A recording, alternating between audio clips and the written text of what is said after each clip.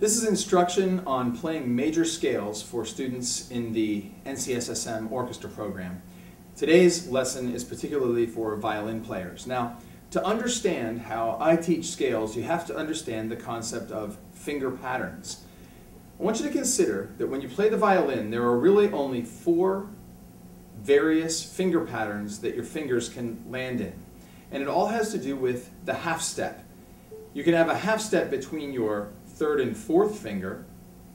You can have a half step between your 2nd and 3rd finger. You can have a half step between your 1st and 2nd finger, or you could have no half steps at all, which I call open position. Now we'll call these the 3-4 pattern, the 2-3 pattern, the 1-2 pattern, and the open pattern.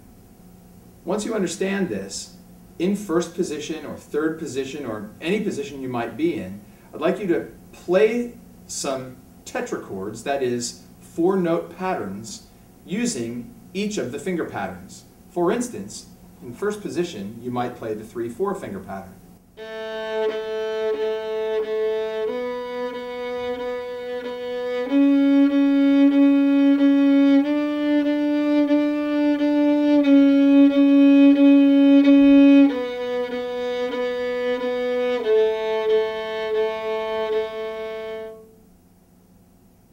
Or you might play the 2-3 finger pattern. Let's choose another position. I'll start in 3rd position on the D string.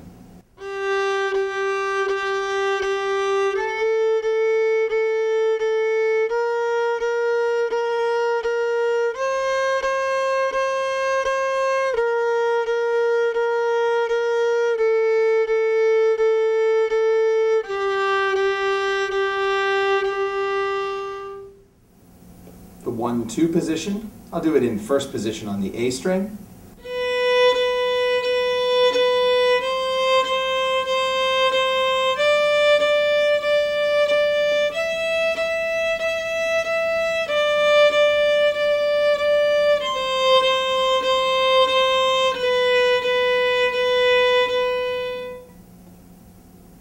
Once you understand the concept of finger patterns, you're ready to move on to 1-octave major scales.